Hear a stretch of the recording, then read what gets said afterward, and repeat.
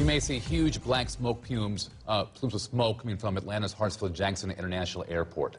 The fire and plane crash were all part of a larger training exercise. Channel 2's Steve Gelbach shows us how first responders make the drill as real as possible.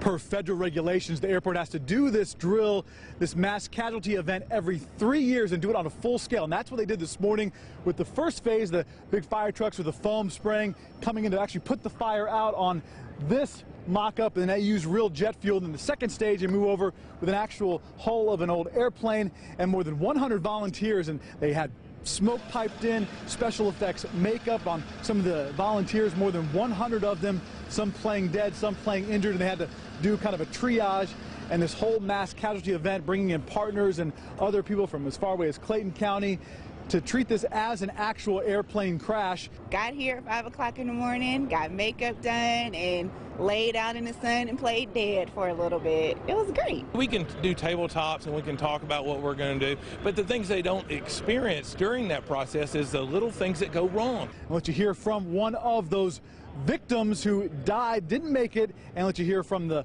assistant chief here on how this went, coming up on Channel 2 Action News starting at 4 p.m. At Hartsfield-Jackson International, Steve Gelbach, Channel 2 Action News. Driver